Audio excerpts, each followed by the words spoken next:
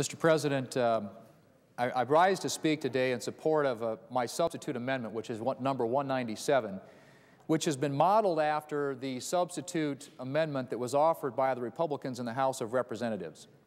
And I think the big question that we have to ask, and the question before the House, is if we are serious about doing something to help the economy recover and to create jobs, what's the best and most effective way to do that?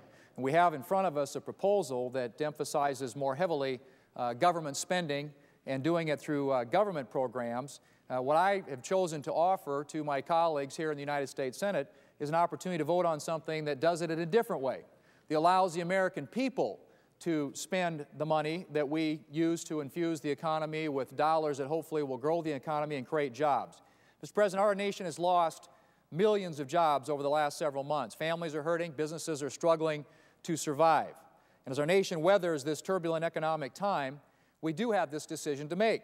Should the Congress take hundreds of billions of dollars, tax dollars, and invest in expanded federal government, or on the other hand, should Congress return tax dollars directly into the economy in the form of tax relief, which will create jobs and economic opportunity?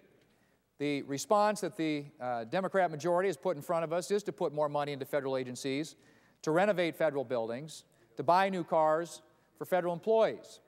And I believe that we ought to follow a different path, Mr. President, and let the people of this country keep more of their hard-earned dollars and let them decide how best to spend, save, invest to turn this economy around.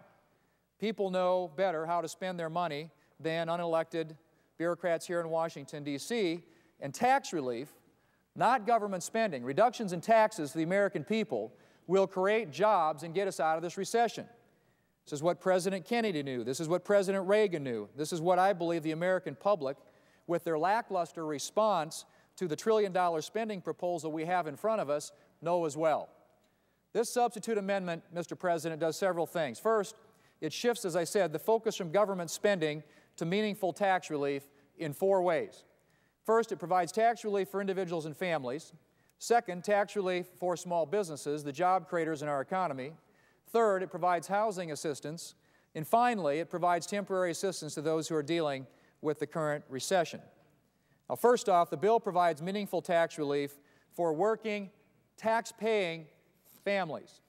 Under the Making Work Pay Credit, the tax provision in the bill, the majority bill, 7 million households are going to receive a check from the government that is larger than both their payroll tax and their income tax liability.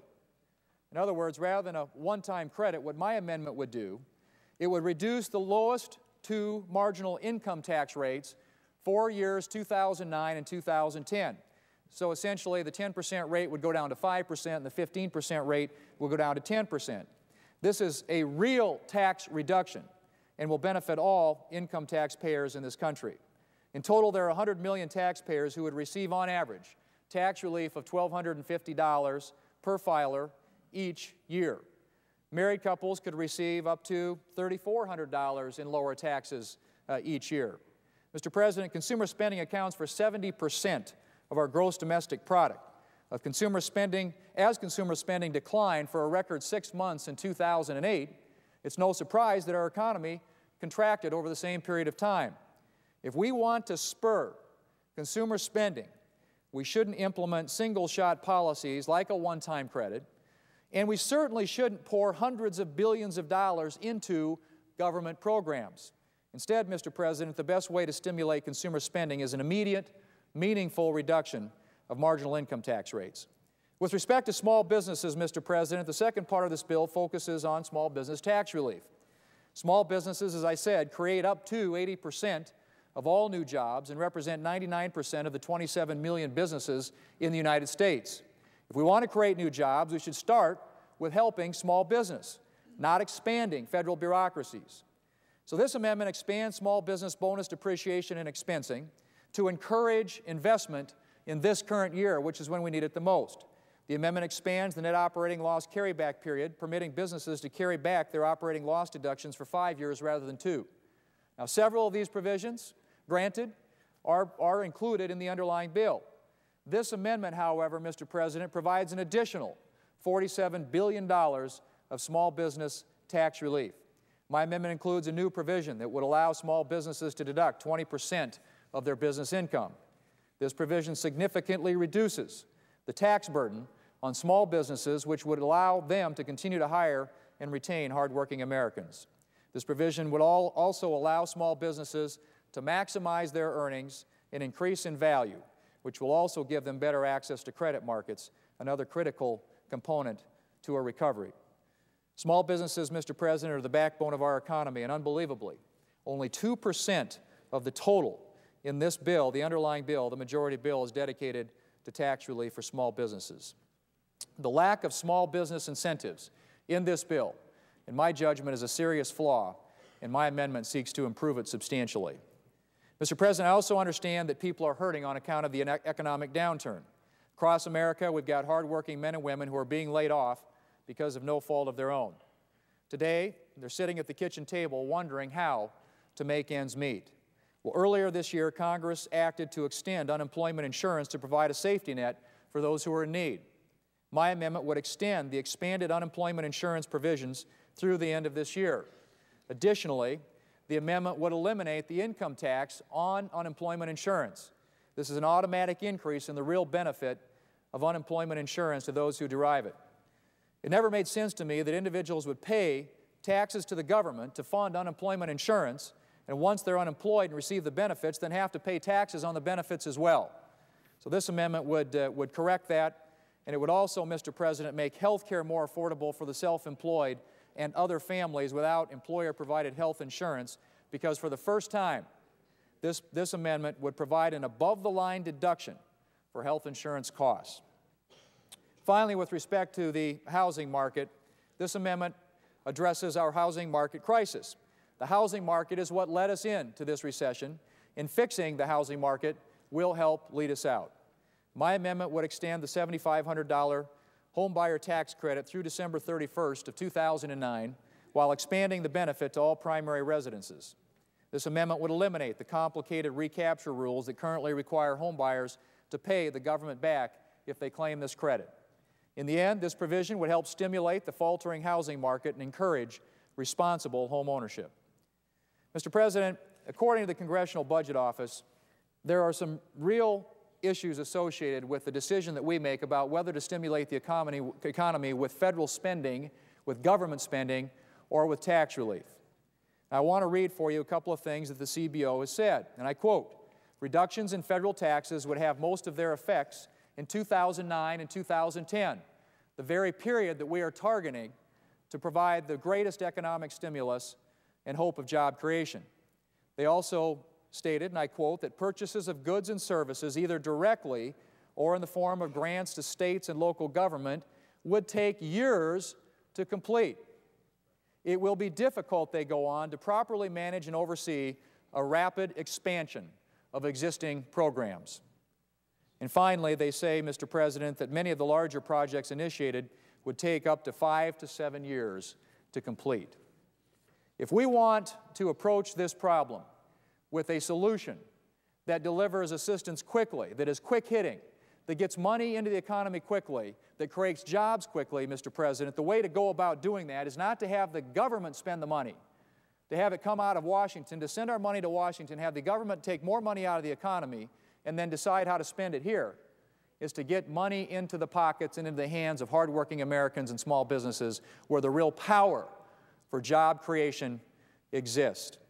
Now, interestingly enough, this piece of legislation, the amendment that I offer, was run through an analysis that was used. It's a methodology that was developed by the President's chair of Council of Economic Advisors, and her name is Dr. Christina Romer, and Dr. Jared Bernstein, who is the economic advisor to the Vice President.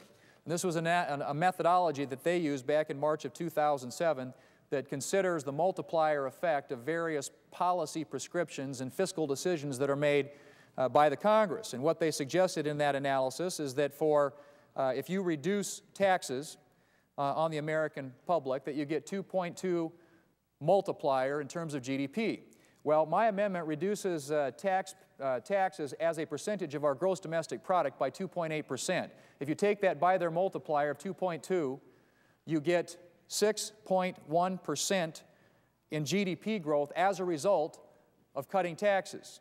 Now, if you go on further, they suggest that for every 1% increase in GDP, you get 3/4 of a percentage change in jobs. So if you take the 6.1% growth in GDP and multiply it by 0.75, you get a 4.6% increase in the number of jobs. You take the size of our workforce today, which is about 133,876,000 employees, and you plug in that 4.6% increase, and you get a job growth increase, a job increase over the course of the next 2 years as a result of making these changes in tax policy of almost 0.2% increase in jobs.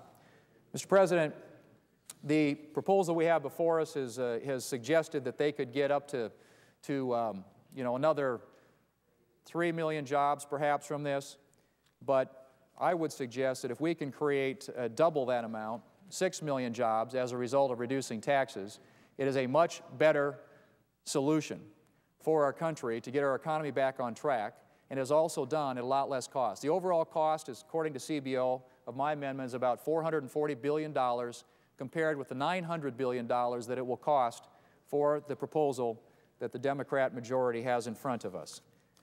Twice the jobs at half the cost. That, Mr. President, sounds like a solution that makes a lot of sense. It makes a lot of sense to the American people, who understand clearly that you don't send your money to Washington and hope that the government can spend it to create jobs, that the way to create jobs is to get money back in the hands of the American people, back in the hands of small businesses. That is what will lead us to that growth in gross domestic product, the expanding economy, and the job creation that's associated with that. Twice the jobs for half the cost, Mr. President. I hope that my colleagues will support this amendment. It is a much better approach to dealing with what is a very serious economic crisis for this country, and I think the American people believe that. I hope that my colleagues here in the United States Senate will support it as well. Mr. President, I yield back the balance of my time. Before I do that, let me also say that co-sponsors on this amendment are Senators Kyle, DeMint, Johannes, and Hatch. Thank you, Mr. President.